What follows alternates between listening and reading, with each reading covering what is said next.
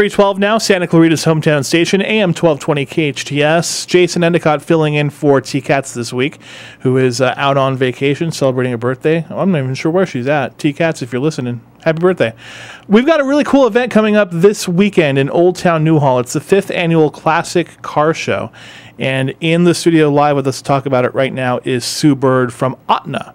And you and I know what that acronym means, Sue, but some people don't. What is OTNA? OTNA stands for Old Town Newhall Association. And you are the ones who are responsible for putting on these great events that we see. Yes, we are hosting the 5th annual Classic Car Show. I think I was broadcasting at this event a few years ago. You could have been. Yeah, either the first or the second time that it was that it was around, probably. Yeah. This is it's a huge event. It's grown, I think, every year that it's gone on. Talk to me about how it got started and what people see when they go to the event. Well, it got started as a way of showcasing the improvements, the revitalization that the city and the property owners and the merchants have put in to Old Town Newhall Association.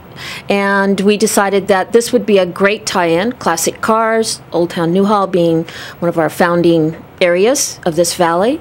So we just 5 years ago started out rather small, and now we're up to 200 cars and about 3,000 to 4,000 spectators. So 200 cars come, and I imagine we see everything under the sun as far as different types of vehicles, right? Yes, we do. We have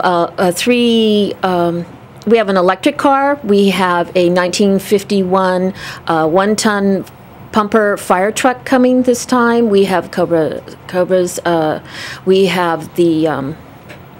We just have a whole complete range. Anything I can't even. Yeah, I know. Everybody can come take a look at it. The people that own these cars, and I've seen the shows like Chasing Classic Cars, and my father is really involved in old cars and restoration, things like that. These people have such pride of ownership in their vehicles.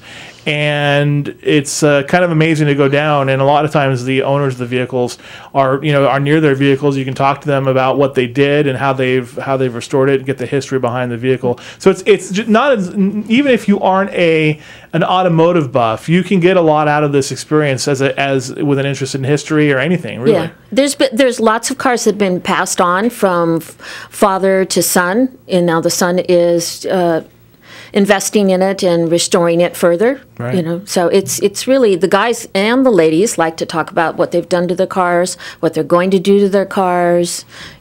Now, are people still able to enter their vehicles if they want to show off their car at the event? Yes, they are still. We have a limited amount of space still. I would suggest that you go to otna.org and click on the poster for the car show and go through Eventbrite to order. Yeah, you can just purchase your entry right online, which makes it very easy. otna.org is the website to do that, and for any other information that you want about the car show. It's coming up this Sunday. Starts at 9 a.m. For spectators, right. Cars are starting to enter Main Street at 7 a.m. Right, so the cars need to get there earlier to set up to be ready for people when they come. 9 to 2 is when the event goes on. And I imagine a lot of those businesses along Main Street will be open for the duration as well, right? Right, yes. Yeah, many of the businesses will be opening a little earlier to accommodate the visitors, so they can come on down and have breakfast at the way station, as always, Good stuff. Just don't tell your cardiologist.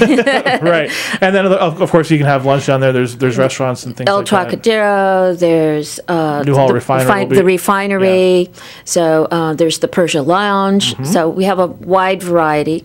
And this is just one of many events that you all do throughout the year. I mean, I know that you do events down there. I mean, on Thursdays, there's always something going on. It seems like on a Thursday evening, the city of Santa Clarita partners with you all, and you put on some great events like Census, things like that. Census tonight. Right, that's going on tonight. That's right. The British Invasion, so come on down. Very cool. To Main Street. And things tied in with the Cowboy Poetry Festival. I've seen all sorts of stuff down in Old Town Newhall. And if you haven't had a chance to go down there and either check out the theater or shop around down there or have dinner or lunch or breakfast at one of the restaurants, you need to get down there and check it out. I spent a lot of time down there and really enjoy it. So. Yeah, it's changed a lot. A lot of people haven't been down to visit it in a while, and they're always surprised about all the new stores that come in and places to eat, and of course the theaters are down there. So a perfect opportunity for you to check it out this Sunday, starting from 9 a.m. until 2 o'clock, the 5th annual Classic Car Show put on by the Old Town Newhall Association, otna.org, otna.org for more information, or just come on down to Main Street in Old Town Newhall this Sunday morning and check it out. Super, thank you. Thank you. Thanks for the details, and we'll see you out there. Okay. And let me also mention, of course, this event is free for spectators. Come on down. You don't have to pay anything to come down and look at the cars. Yes. That's important. Yeah, it is. And I'd like to thank our sponsors, the city. Of course. And Galpin of SCV and the many other sponsors. There's a variety of sponsors that really are the ones who are able or make it able to put the event on. Right. So. They are our community backbone. Very good. We appreciate it. Thank you, Sue.